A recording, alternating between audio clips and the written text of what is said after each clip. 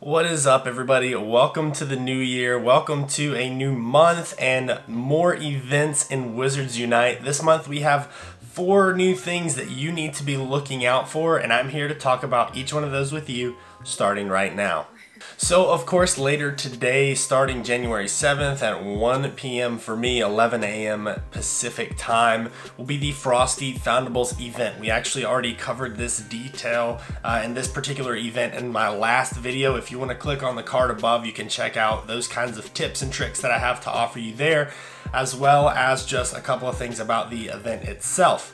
Of course, we will see lots of increased spawns in ice confoundables, so those bits and pieces of magic that are being trapped in ice, those will be more often found in the wild. So I'm going to go ahead and talk about the next one because we already discussed that in the video before. The next really cool event that will be happening this month is, of course, January Community Day, which will be taking place January 18th, 11 a.m. to 2 p.m. in your local time. So wherever 11 a.m. is for you, that is when it begins and will end at 2 p.m. The details for that are as follows. Uncover secrets of the Room of Requirement registry page by returning wonders of the wizarding world. Keep an eye out for especially rare wonders such as the Faux Glass and Whomping Willow. Here are the pages that you'll need to work on in order to prestige for that event. I know I have a lot of Hogwarts Express and a lot of the Hogwarts Express signs to do, a lot of Fortress Foundables that I need in that particular family. There's actually a Wonders landmark area about 30 minutes away. I might try to drive over there and grind some of those out so I can prestige those pages during Community Day. But I'm very excited about that. It also is my birthday month, so January is going to be packed full of things, and I'm very excited about that.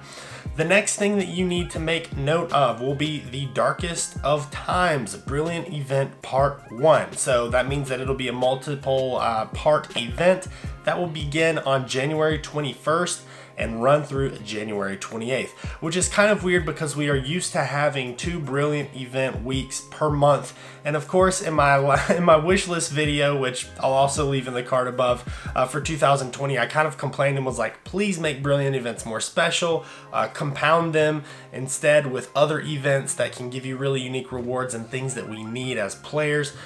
Just like this rare Ice Foundables event. I'm not saying that I'm the reason that these are happening. I'm just saying that it's really cool to see that this is the route that they are taking with these particular types of events. So Darkest of Times Brilliant Event Part 1, again, January 21st through the 28th, and that'll be 11 a.m.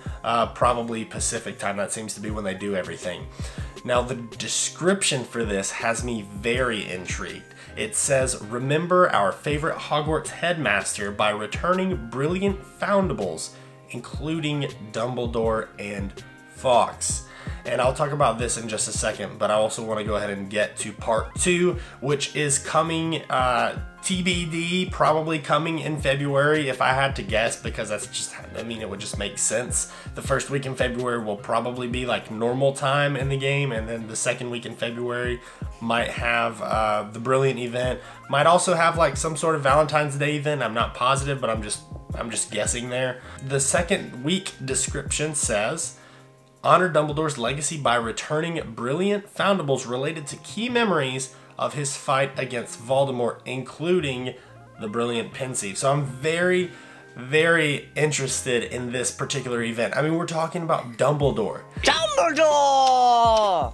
One of the most iconic characters in the entire series. We're talking about going and finding brilliant foundables of Dumbledore in the wild. I mean, this has got to be the perfect time for some really meaningful dialogue. I expect characters, I expect Harry, Ron, and Hermione to all have some really good quality dialogue bits in here. I'm interested to see what Constance says. I'm interested to see what the Foundables look like. I mean, who are we gonna see? What are we gonna have? Are we gonna have really dark types of foundables to discover. I'm really interested to see that, and of course we'll have more details for all of these events coming up. So of course, as always, in order to get the latest details on all of these events, make sure of course that you are subscribed to the channel if you haven't already. I put out update videos, I put out details for events videos, I put out gameplay videos, all that kind of stuff, and you can absolutely guarantee that I will be one of the first to cover these types of things. So make sure you're subscribed down below, and if you like this video, if you like updates and that kind of stuff, and if you're excited for the events of January, make sure you leave a thumbs up as well as clicking that red subscribe button, and then ring that bell because it does help out the channel a lot, and you will be notified the next time I produce a piece of Wizards Unite content. I am extremely excited for the slew of events. I can't wait to get more details about Community Day and see exactly what we're going to get other than those pages and the wonders of the wizarding world. So let me know down below what your thoughts are on your way out, and thank you so much for watching this video. Until next time, peace.